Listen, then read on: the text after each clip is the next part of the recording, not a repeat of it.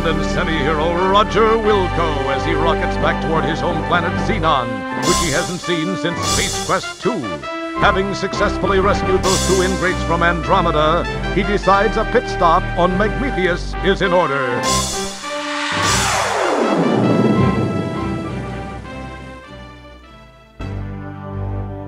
During the descent to this cosmic canteen, he is unaware of the interest that has been generated regarding his fate.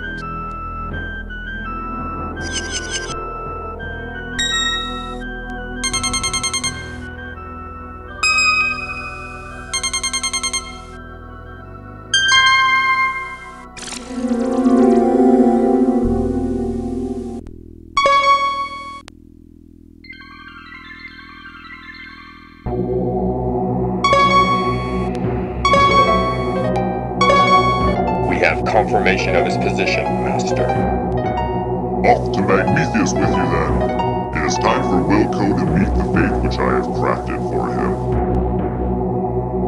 him. As our story begins, we find the aluminum mallard parked outside a seedy spaceport bar.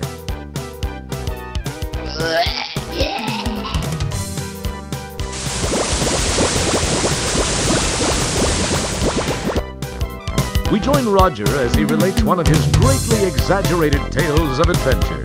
The aliens are only too happy to listen, as long as Roger is by. See, there was this deadly root monster, a ferocious swamp creature, and a Labion terror beast to contend with.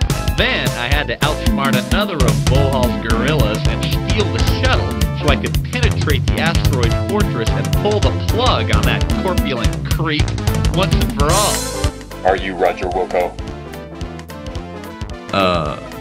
Yeah. Please come with me.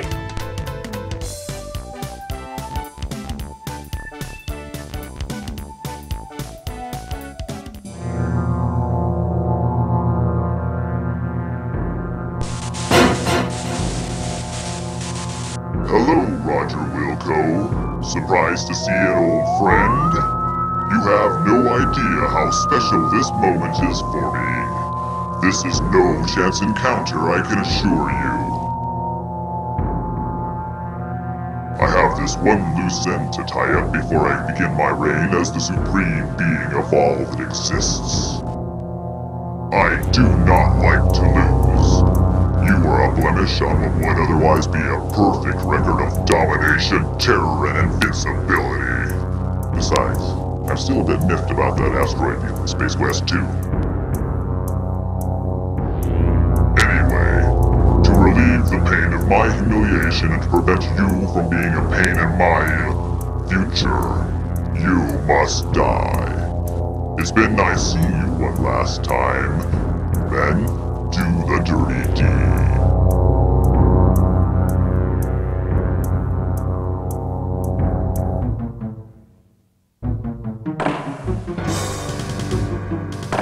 You go left and split them up. Mr. Wilco, follow me and do exactly as I say. Let's move!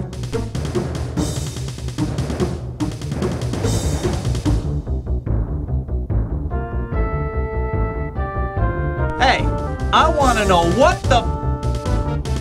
Listen, I can't explain it all to you now. They've got a beat on our coordinates. We've got to move fast. We gotta do this fast. Shield your eyes! Jump into the time rip! Do it now! You've got to!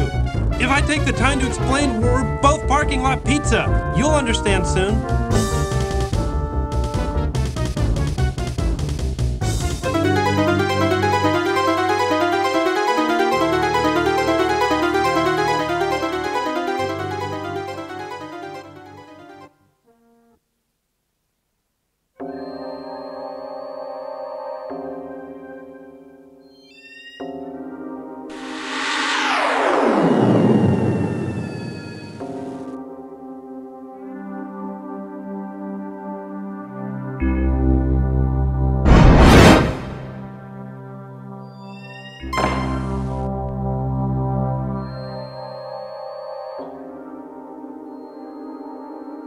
Now where am I? You wonder aloud to non-existent auditory organs. This place sure looks homey. Hey, wait, this looks just like Xenon. It is Xenon. It's really a pile. Along with the changes induced by an armed conflict, the city looks different, more modern, with a heavy dash of post-disaster seasoning. Casually glancing at the status line, you happen to notice that you're in Space Quest 12. What's happened? Who was that guy with the overdeveloped hairdryer? Why did you let yourself be talked into jumping into some strange shimmering hole? Why are you talking to yourself? These incredibly intriguing questions will quickly be forgotten with barely an electron stirred in that well-armored orb atop your shoulders.